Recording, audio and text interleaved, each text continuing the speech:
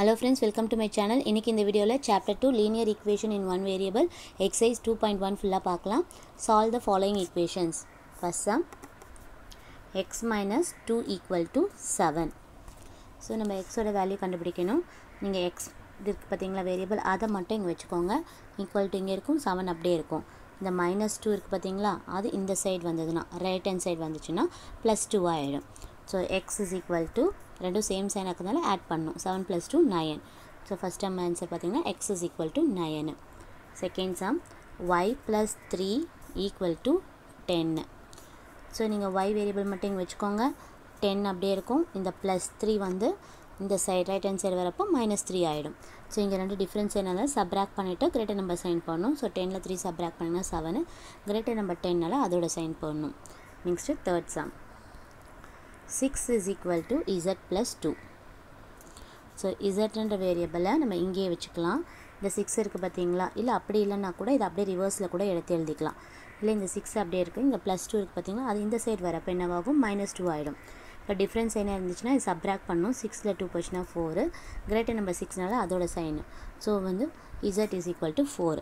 So இந்த மாதிரி எழுதலாம். அப்படி இல்லாம அவங்க இந்த மாதிரி क्वेश्चन கொடுத்திருக்காங்க பாத்தீங்களா is 6 is equal to z plus 2 அது அப்படியே ரிவர்ஸா எழுதிக்கோங்க z plus 2 equal to 6 ன்னு எழுதிக்கோங்க இது ஈஸியா இருக்கும் உங்களுக்கு so z is equal to 6 இந்த +2 இந்த சைடு வரப்போ -2 சேம் ஆன்சர் தான் வரும் z is equal to 6 ல 2 சப்ட்ராக்ட் பண்றப்போ 4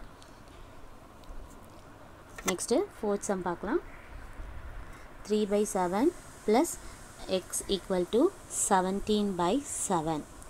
So நம்ம x மட்டும் தான் கண்டுபிடிக்கணும். So x மட்டும் இங்க வெச்சுக்கோங்க. இந்த 17 equal to அப்புறமேட் இருக்குறது அப்படியே தான் இருக்கும்.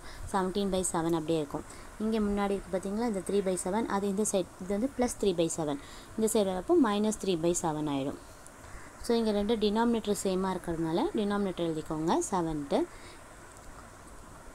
டினாமினேட்டர் சேமா இருக்கறனால நியூமரேட்டரை நம்ம அப்படியே சப்ட்ராக்ட் பண்ணிக்கலாம். அப்ப 17 - 3 பாத்தீங்கன்னா 14 வரும். So இத ரெடியூஸ் பண்ணிக்கலாம் 7 1s are 7 2s are 14 by x is equal to 2. So இது answer. Next fifth sum 6x equal to 12.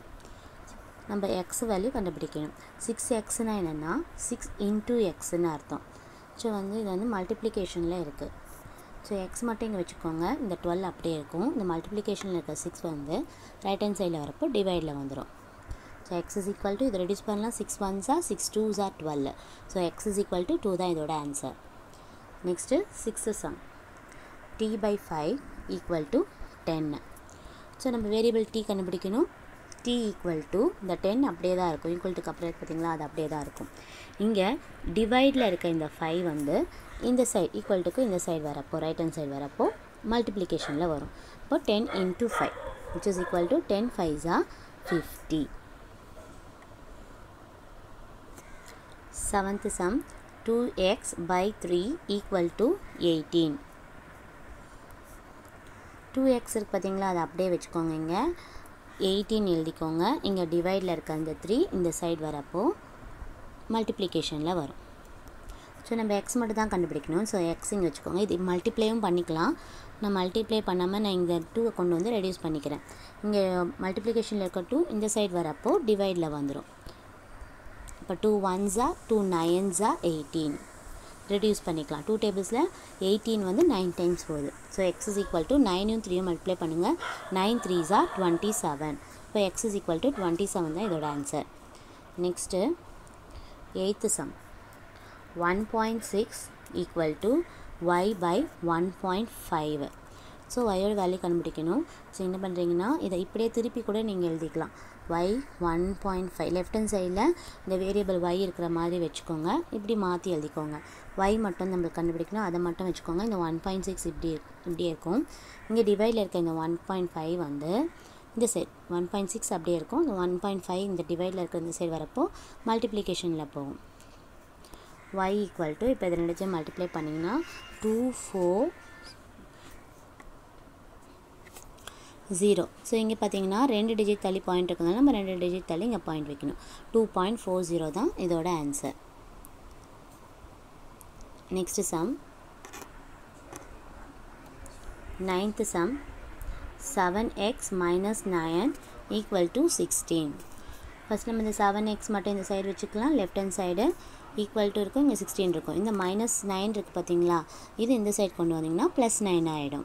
So 7x equal to 16யும் 9யும் add பண்ணணும். ஏன்னா சேம் சைனாக இருக்கிறதுனால ஆட் பண்ணுங்கள். அப்போ 25 வரும். நம்ம எக்ஸ் மட்டும் தான் கண்டுபிடிக்கணும். So X is equal to 25.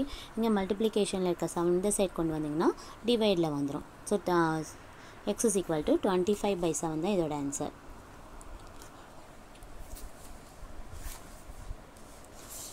Next sum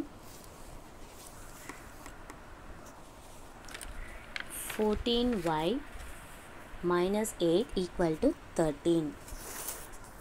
so இங்கே y வேரியபிள் மட்டும் எடுத்துக்கோங்க, ஏன்னா y தான் நம்ம கண்டுபிடிக்கணும். ஸோ அதை மட்டும் இங்கே வச்சுக்கோங்க. Equal to 13. இந்த -8 இந்த சைட் கொண்டு வரப்போ +8 ஆகிடும். 14y ஈக்குவல் டு 13யும் 8யும் ஆட் பண்ணணும், ஏன்னா சேம் சைனாக இருக்குது. ஸோ 21 வரும். இப்போ y மட்டும் தான் நம்மளுக்கு வேணும். இப்போ y மட்டும் வச்சுக்கோங்க. இந்த 21 இங்கே மல்டிப்ளிகேஷனில் இருக்க 14 இந்த சைடு வரப்போ டிவைடில் வரும். இப்போ நம்ம ரெடியூஸ் பண்ணணும். 7 டேபிள்ஸில் 7 2s are 14, 7 3s are 21. So 3/2 தான் இதோட answer. Next 11th some 17 + 6p equal to 9. So p variable மட்டும் இங்கே வச்சுக்கலாம். 6p equal to 9. இந்த +17 இந்த சைட் கொண்டு வரப்போ -17 ஆகிடும். ஸோ 6p ஈக்குவல் டு இந்த ரெண்டு டிஃப்ரென்ஸ் சைனில் சப்ராக்ட் பண்ணணும். ஸோ 17ல் 9 சப்ராக்ட் பண்ணிங்கன்னா 8, கிரேட்டர் நம்பர் 17 அதோட சைன் போடணும் -8. So p equal to -8. இப்போ 6 இன்டூ பின்னு அர்த்தம். ஸோ மல்டிப்ளிகேஷனில் இருக்க இது வந்து இந்த சைடு வரப்போ டிவைடில் வரும். ஸோ p ஈக்குவல் டு இது ரெண்டு ரெடியூஸ் பண்ணுங்கள். 2 3s are 6, 2 4s are 8. So -4/3. Next sum 12th some பார்க்கலாம். x/3 + 1 equal to 7/15. ஸோ எக்ஸுன்றது பார்த்திங்களா, இதை மட்டும் நம்ம இங்கே வச்சுக்கலாம். x/3 இங்கே வச்சுக்கோங்க. ஈக்குவல் டு அப்படியே வச்சுக்கோங்க. 7/15 அப்படியே இருக்கும். இந்த +1 இருக்குல்ல, அதை அந்த சைட் கொண்டு போகணும். இந்த +1 இந்த சைட் கொண்டு போகிறப்போ -1 ஆகிடும். இப்போ x/3 ஈக்குவல் டு இங்கே வந்து டினாமினேட்டரில் ஒன்றுமே இல்லாதனால நம்ம 1ன்னு எடுத்துக்கலாம்.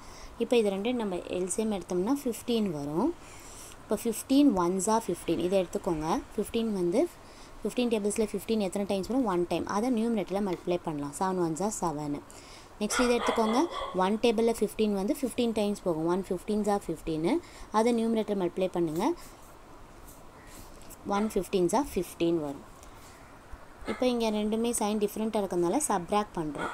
சப்ராக்ட் பண்ணிங்கன்னா 15 - 7 வந்து 8. கிரேட்டர் நம்பர் சைன் போடணும். 15ஓட சைன் போட்டிங்கன்னா -8. -8/15. ஸோ இங்கே x/3 அப்படியே இருக்கும், இந்த சைடு அப்படியே இருக்கும். இப்போ நம்ம என்ன வேணும்னா எக்ஸ் மட்டும்தான் நம்மளுக்கு கண்டுபிடிக்கணும். ஸோ எக்ஸை மட்டும் நம்ம இங்கே வச்சுக்கலாம்.